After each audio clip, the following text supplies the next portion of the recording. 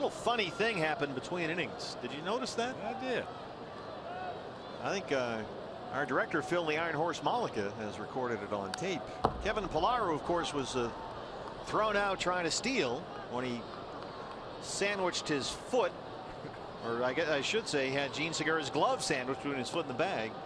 Pillar was apparently so upset by that he refused to move the entire time. He stayed with his foot in that exact spot for about 5 minutes, it seemed like. Yeah, just stood there and waited for the rest of his team to come out and take the field.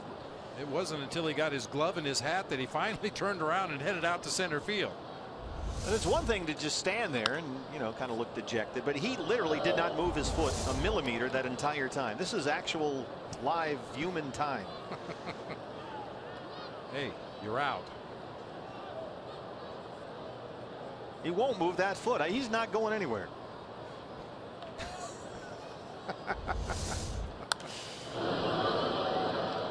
Oh, it's a funny game.